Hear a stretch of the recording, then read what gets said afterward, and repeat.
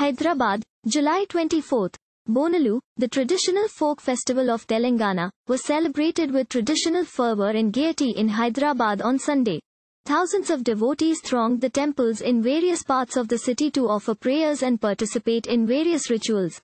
Men, women and children were seen queuing up at the temples in the old city and other parts of Hyderabad since early morning to offer Bonam. Large gatherings were seen at Sri Simhavahini Mahankali Temple in Lal Darwaza, Sri Akkanna Madanna Mahakali Temple in Hariboli and other Mahankali temples in areas like Mir Alam Mandi, Govalipura, Charminar, Karwan and Amberpet. The women devotees offered Bonam, containing cooked rice, jaggery, curd and neem leaves to Goddess Mahankali.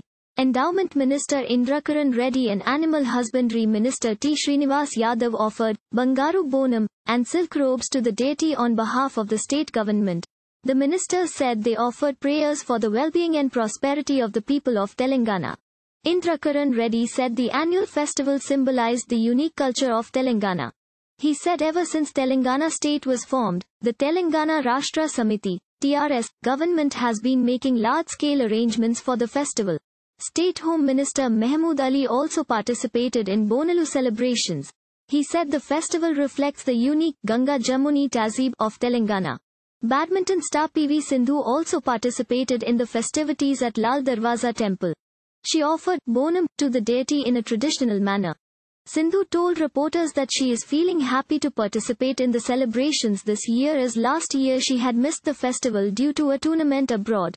YSR Telangana Party, YSRTP, leader Y.S. Charminar also participated in the celebrations and offered the Bonam. Police have made elaborate arrangements for the peaceful and smooth conduct of the festivities, which will continue till Sunday night. The festival will conclude on Monday with the famous Rangam, where predictions about the state's future will be made by an unmarried woman, followed by the Ghatam procession. This will be followed by a procession of a caparisoned elephant carrying a portrait of the deity. Smeared with turmeric and vermilion, Potharajus dance to rhythmic drum beats in the procession that will pass through various areas including Charminar.Ashada Bonalu as a festival held in the month of Ashada, according to the Hindu calendar, celebrating Goddess Mahankali. Devotees, especially women, make offerings in the form of food to Goddess Mahankali in specially decorated pots.